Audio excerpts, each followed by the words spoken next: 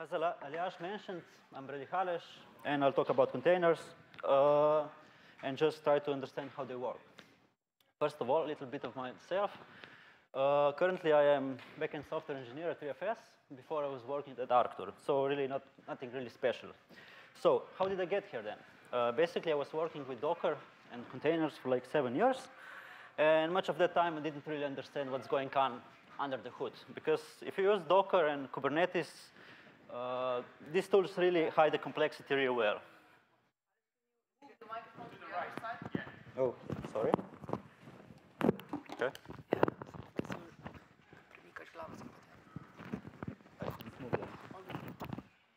Thank you. Okay, so Docker, Kubernetes really hide the complexity, but as I digged into the cybersecurity, I realized that I can't really protect something I don't know it exists. So let's start. What is a container? Well, if we Google it, containers are lightweight packages of software that contain all the necessary elements to run in any environment. Okay, great. If you ask a colleague, you'll probably hear this kind of answer, which is, oh, you mean Docker. It's something like a virtual machine, but a little bit lightweight. Well, truth be told, there are just some processes. Processes that are running on your host. And now the major difference between a container and a VM is that containers share the host kernel, while virtual machine virtualize hardware and then run multiple operating systems on that single physical machine. So this is how it looks like. And you probably all see this picture before. So yeah, on the left, there's VM. There's some infra. You have some kind of hypervisor that allows virtualization. And on the right, the containers, you have just one OS. And then you have some kind of a container runtime on top of it that orchestrates the processes running. OK, so why does the shared kernel matter from a security standpoint? Well, it turns out that when we write applications, they run in user space. And that user space is not really a privileged one. So basically, whenever we want to open a file, establish a connection, allocate some memory, whatever, we have to communicate to the kernel. And this is done through the system call interface. So basically, the application uses system call interface to talk with the kernel. Kernel uses device drivers, and then talks to the hardware. OK, this presentation will be demo heavy, so let's get started with it. And for the first thing, I'll just show that container is just a process, right? So if I go like Docker run, by the way, everything I show will be available on GitHub, and also all the scripts I run will be available on GitHub, so you can just follow along. OK, so I will run it in detached mode, so I'll put it in the background, and I will run some Alpine, and I will just sleep with it, right? So then I can use on Linux PS to search through processes that are running on my machine. So I can search for any process that runs sleep, and I could find it. So yeah, container is just a process that is on our machine. OK, so, but if it's just a process, what makes a process a container? Well, there are 3 things. Well, there are more things, but 3 major things are we need to have some kind of isolation, because processes should be run independently and unaware of each other, of other containers, and also of the host on which they run. There needs to be some encapsulation. Basically, it's great that when you run a process, everything is already packed there. So you don't need to manually install anything. Like npm install something, we don't want to do that. And the third thing is there also needs to be some kind of resource restriction. So for example, if there is a rogue container that can consume all of the resources for a new host, basically, it can crash the host. OK, so let's start with these 3 things. And the first thing I'm going to talk about is the isolation part, which is given to us by a Linux feature, kernel feature, which is called namespaces. So what are namespaces? Namespaces allow a process to have its own isolated instance of a global resource. So like process IDs, network interface, etc. Basically, they help us limit the potential impact of malicious process. And changes inside that namespace are only visible to the processes inside the namespace, but not to the host, right? OK, so we have multiple types of namespaces. I won't go through all, but 2, which I will show today, are the Unix time sharing namespace and process ID namespace. Now, Unix time sharing namespace allows us to change host name of the host without affecting the host. and process ID just isolates process IDs. Because, for example, when you run a container, you don't see processes running on the host, right? So yeah, basically the default namespace layout is something like this. Now, the ordering here doesn't really matter. What I wanted to point out here is that each process needs to be exactly one type of the namespace. And by default, when the systemd is run, it gets assigned to the default ones, to the root ones. And then each process that gets spawned from there inherits the parent namespace. So that's why every process on your host can see, basically, if you don't isolate namespace, you can see everything, right? OK, so in the first demo, what I'll try to do is just I will try to separate the UTS namespace. So I want to make that my container can change the host name, but not affect the host itself. So let's do that. Now, first thing, when you're working with Linux, is it's a good thing to know there's manual pages. It's really useful. And now, for instance, I can read more about namespaces. I go like man namespaces, and I get some information, right? Some types, whatever, and also namespace API that allows me to manipulate those namespaces. OK, great. The API I'll be using is unshare. So let's check what unshare does. And it just runs a program in a new namespace. Well, I have to write unshare, some options, and then program to run. OK, as I said, I'm going to isolate the UTS namespace. So I can go unshare, UTS, and then a spawn shell, right? And now I check the host name, and I see I'm still on DragonSec, right? Now I can change the host name to still here. I can check the host name. It was changed, but if I exit back to the host, it's still DragonSec, right? So we isolated the host name. We could do changes in it and didn't reflect on the host. This is great. But security-wise, not really useful, I guess. What's more useful is to isolate process IDs. So yeah, because if in container you have access which processes are running on the host, this is additional attack vector that attacker can abuse. And through some Linux magic, it's really easy to abuse it. So yeah, let's do it. Let's try to separate the process ID namespace. And I'll go just like unshare, but this time PID. Now I have to use fork, because I wanted shell to be a fork of unshare, else it doesn't work. And I spawn shell again. OK, now I can check the process ID of the current process, and it's 1. So basically, we've separated the process ID namespace, because it's, again, started at 1, because on host 1 is systemd. OK, now let's check all the processes on the host. And we failed, right? Because we see all the host processes that are running on the host. So why did we fail? Well, basically, it works, but it doesn't work. Well, we have to figure out what actually even PS does, right? So again, we don't know a thing about some command. We can, again, search manual pages, right? Man PS. And PS just reports a snapshot of the current processes. Great. And because I know where to search for, if you search for reading, it tells that this PS works by reading the virtual files in /proc. OK, we don't know anything. Let's brute force our way through to some goal. OK, so we need a new /proc. So basically, that means that because it's a /proc, we need a new root, right? So let's create a new root. How can we do that? Well, there's another Linux feature, kernel feature, which is called change root, right? So change root. Oh, goddammit. Sorry. Yeah, Mike doesn't like me.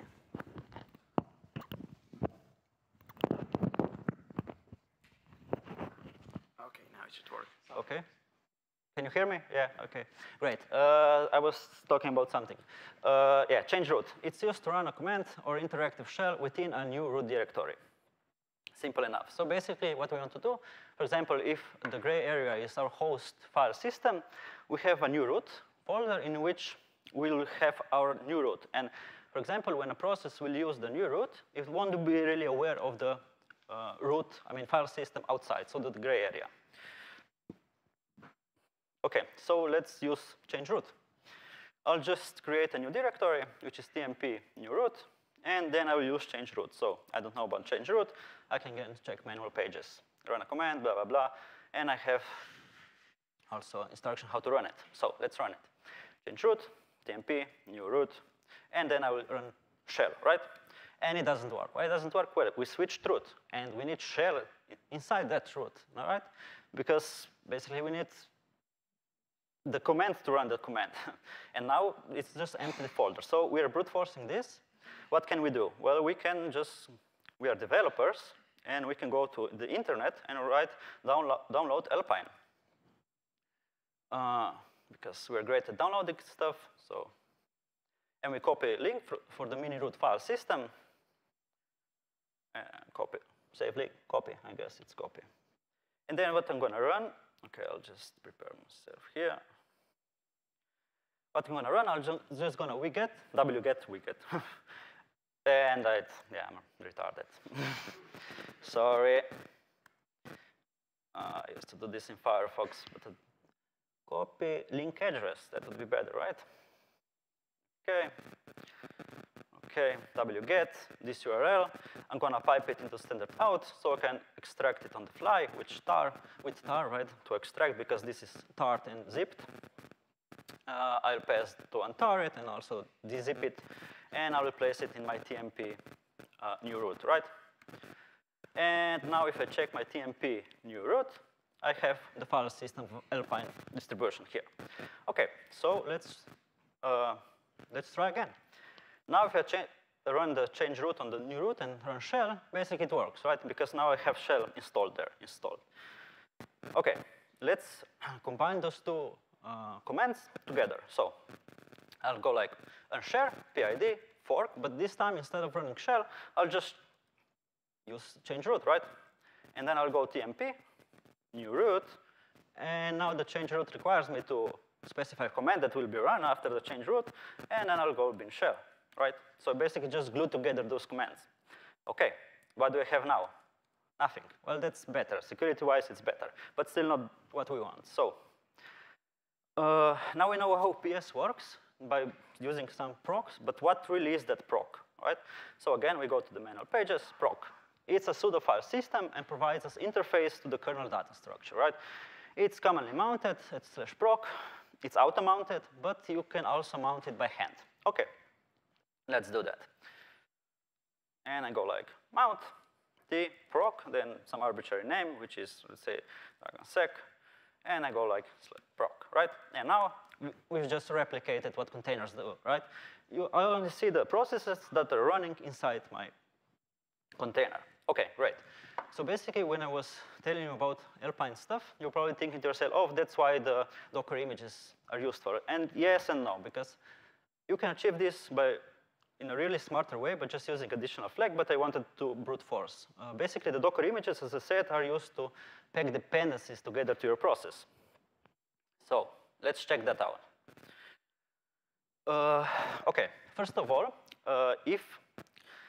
Docker images are built in a bit different way, because let's imagine if they did just what they did, that would mean that each container would have to pack its own version of Alpine or Ubuntu, Linux, or whatever. And for example, if we had 5 containers depending on the same image, it means that we will have to download that image 5 times, which is expensive for a hard drive, expensive for the wallet if you have a registry on the cloud, etc. Right? So Docker decided to do this a bit smarter, right? So on the left, there is a Docker file. And you have basic node something, Alpine, you copy package.json and then run npm install. It does nothing except bloats up.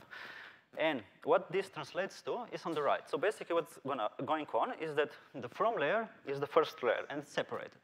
Then the copy creates a new layer. And that copy, that layer is just a diff on the previous layer. So it contains just the package.json. And the third layer is what happens after the npm install, which means that the diff here is just the node modules.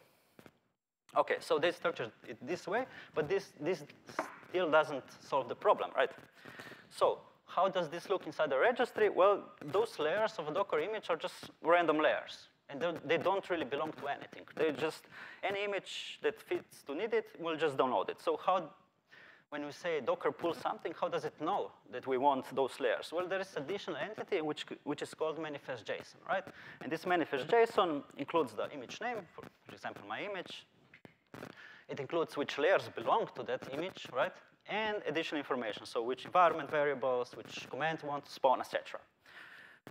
Okay, And when it's used, it's also really important that those Docker, that Docker image, the layers that we are given for that, they're immutable, right? Because, for example, if another process would want to use the same layer, I mean, container image, if it wouldn't be immutable, we couldn't reuse it, right? So basically what Docker does, it spawns an additional layer on top of it, which is writable. And this also allows us to use, for example, Docker commit, which creates a Docker image from a running container. Okay. So I told you about demos, so let's try demo. Okay, great. For example, now let's imagine I've just downloaded some Docker image locally from Docker Hub, right? So I'll go mkdir, and I'll go to the inspect. This image, I hope I created it, is called inspect me, right? And let's inspect it, what's going on. Well, turns out that when using Docker, you have a lot of tools at your disposal. And one of the tools is Docker image, right? And what's most interesting part is that Docker image save. So basically, I don't know nothing about this image, but I can save it. So what does that mean? I can go like Docker image, save, and I can type inspect me, right? And I have to tell it where to output it, else it will just output it into the terminal. So I will output it to the, I guess, image.tar. Great, something happened. What can I do with this? Well, it's tar, so I can extract it. I go like tar, X for extraction, I guess, V for the verbose, because I want to see all the files that are being extracted, and F for to specify the file. So I go like image. Okay, and we get a lot of stuff. So as I said, Docker packages this into layers. And there is the manifest JSON that glues everything together. So let's inspect it, JQ, and we see that, as I said, it's repo tag, it's config, so in this file there's environment variables, whatever, and you also have layers, which glue all of this together. So what can we do? Well, we see that layers are still some tars, so let's extract them. So I'll go one by one, so for 2 something, as we see it's here. And again, I will just tar, and this is the layer tar, right? And there's a lot of stuff, so basically we can assume this is the base image. We're not interested in base image, let's say. So let's move forward.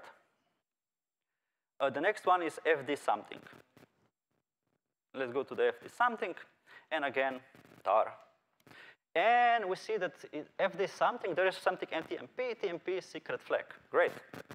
And we find out that this secret flag exists and has some value. Let's say token to your root Azure, whatever, Azure account. But for example, now if I run this image, rm it inspect me, sh, and I check the TMP folder, there's nothing there. Why is that? Well, as I said, it's running in layers. So if I use some kind of secret in one layer and then deleted it in the next layer, it means that anyone can get that secret. So don't do that, right? Also, it means that if you're trying to slim down your Docker image by just using the last step as remove every bloat I have, it won't work. It will just make your image even larger because it has to keep the div, what's changed, but it will still keep the original stuff inside of it. Okay, so that's that. How can we solve that? Well, we can use thing called multi-stage builds, where we use one stage to build everything, and then just for the distribution, we just copy the binaries we need into the distribution stage, which is usually based on some distroless or Alpine or whatever. Okay, now let's move forward. And we've came to the third part, which is control groups. Another Linux kernel feature allows us to for the resource limitation. I'm not sure why I'm watching here because I have it here, but okay, it doesn't matter. Yeah, what does control groups do? Basically, it allows you to allocate resources, CPU time, system, network bandwidth, whatever, among processes. So for example, C group 1 can only take that chunk of a CPU, right? So this is how we basically limit how much resources can a process take. Okay, so this one, I won't talk a lot about C groups, but I'll just show it how it works. So to find out how it works, well, just use Docker, right? So Docker run, and now what I'll do, rm, and I'll use in detached, and I'll again Alpine, sleep, and I will find this sleep command, right? And it has this PID. Fun fact, in every presentation I had, I showed how to get cgroup in a different way. So there are a lot of ways to interact with cgroups, and yeah, this is just a different one. So I can basically search for the cgroup the process belongs to with PS, with O, cgroup, and then I paste the process ID. And I see it belongs to the system slice something. Great. Now, cgroups are located in sys, fs, cgroup, right? And now I want to access that cgroup. I can just copy and paste this stuff, right? Because this, even though it's root, it's relative to this folder. I'll just cd because I can copy. So I go system, slice, docker, something, something, right? And inside of here, I have a lot of files. Some are writable, some are readable only. And the important ones are, for example, if I go like memory max, right? And it tells me that this process can use all the memory at once. Great. Well, not great if it's a Java application, but OK. Now, how do we know that the process belongs to this cgroup? Well, yeah, we can again check, oh, it's 38821, right? So if I check the procs, cgroup procs, we'll see that this process ID is also here. So this is how it knows. So let's again try to do something with it. And again, I'll just use, OK, system slice. But this, I will just spawn a container, which is docker rm. And I will go like, but this time, I'll just add additional perimeter that limits the memory the container can use, right? So memory, 50 megabytes. And again, I'll go like alpine, sleep, let's say 200, so I can differentiate from them. Oh, it's not in the, no, OK. This is the backup. OK, it's not a backup. Let's see if it's, no, I broke, no, I didn't break everything. OK, I forgot to put it, I forgot to detach it, right? And I can't seem to cancel it. Why not? Not sure. OK, no time to debug. Detached, remove, memory, 50, right? Alpine, sleep, and now let's say free, whatever. It's D, there is. Yeah, thank you. Thank you. Eagle eyes. OK, so let's check it out. FC, sleep, and it's free. OK, I can do again, PS, output, cgroup, whatever. Again, I can go to the fs, sys, fs, whatever.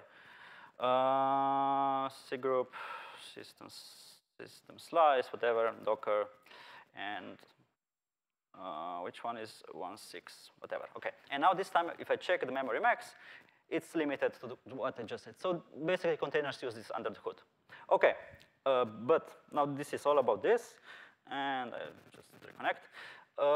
Because now, OK, now let's first put everything together. You have some infrastructure, how containers work. Then you have namespace to isolate global resources. Then you have cgroups to limit how much resources they can take. Then you have two things that I didn't mention, which is first is second profile, rules that restrict which system calls can be executed by that process. Then you have SA Linux, which is mandatory access control, which basically limits you which files you can access. And then you have user libs and bins, which are provided by the Docker image, and that gives you a container. So because we are at security conference, I want to talk about a little bit about security as well. So yeah, container escapes. What is a container escape? Basically, it means that you will escape that isolation I was talking about. Is it bad? Yeah, it's the worst thing that can happen in a container. There's also a funny quote I read. There's no container escape, just processes that want to be free, right? So what should you take from this lecture? Don't copy and paste stuff from GitHub, ChatGPT, whatever new, what's new now, Copilot, CLI, whatever. Think when you do that, because, for example, the most dangerous things that you can do is you can use a privilege flag, which is mentioned in a lot of files on GitHub, for example, or you can even mount something which is Docker sock, right? And it's also mentioned a lot. So let's check it out, right? So first of all, when I want to talk about privilege, I need to tell you something else. So if I run, again, a Docker, and I will run just normal Alpine with shell, right? And if I check it out, who am I? I'm root. So what really is a privilege if I'm root? Is it super root? Is it whatever? No. Well, it turns out that in old days, you had just root user and non-root user. And that was all. But now, recently, everything is relative in IT world. Additional thing was added that kind of allows us to limit which capabilities a root user can have, right? And this is called capabilities, right? So what it happens is that you run a container. It means that Docker will give you only those capabilities that, let's see why it's, okay. What I was talking about, Docker container runs, container. I mean, Docker runtime runs a container. It will give you just the capabilities that Docker thinks it's safe to use inside of a container. All right, so how does it, and if you use privileged, you just say to the Docker, oh, let's just give me everything, right? I know what I'm doing. So what can happen? Well, for example, if I'm on my host, I can see all the devices on the host. So one of these devices is also my hard drive, right? Well, not this hard drive because it's a VM, but okay. Now, let's do the same thing inside of a container. And we don't see everything, right? Great. But if I use privilege flag, if I could type,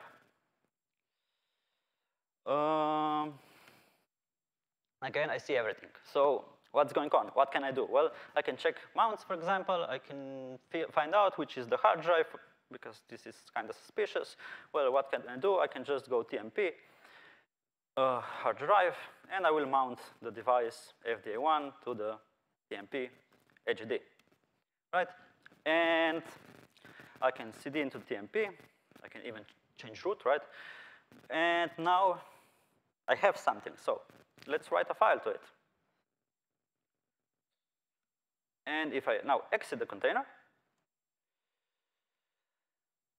and I check my root, we see that there is hi from container, right? I've just broke the isolation. So what can I do? I have access to all the files, etc, whatever. So basically, I can do whatever.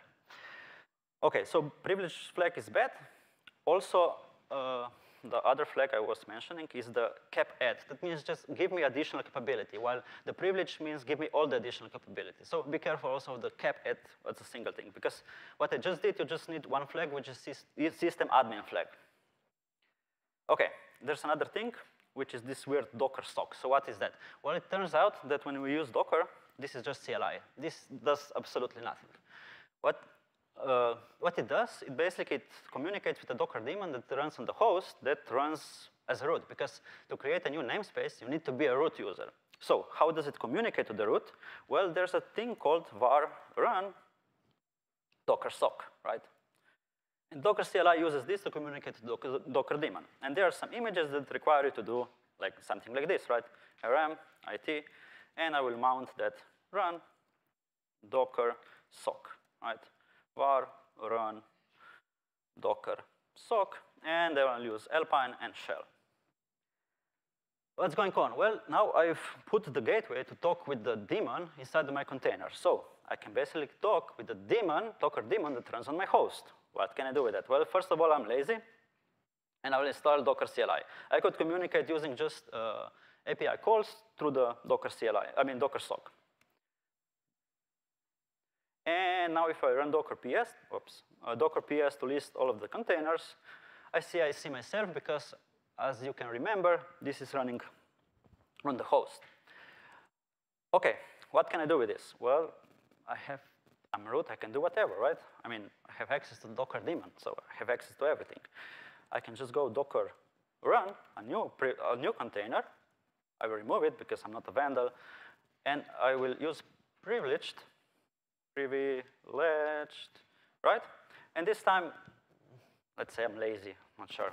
I'm lazy, I guess. I don't even want to do hold the device something. I will just mount the root. So basically, because this stuff is running on the host, this root is basically root of the host to the some TMP host root, right? And then, what can I do now? Well, I can do a lot more, but I don't have time. I have 15 seconds. So I'll stop here. I'll just run Alpine. And now instead of shell, I can just change root, right, to the TMP host root, and I will run shell. And tada, I've broken out of the container, right? It's really easy to do. So yeah. Basically, this is all what I wanted to say. Be careful when you're using this stuff. If it's a valid project with a lot of stars, it's sponsored by whoever, great. If it's created by a random Dmitry Vasily from Russia, probably not the best idea to use it, because remember, this is like you running stuff directly on your host. Yeah, okay, this is the QR code, leads to the presentation and all the scripts I just created. So if you're interested, check it out. There's also quite more, because I explained the root and stuff, but you'll see, right? So yeah, this is all. Any questions, please?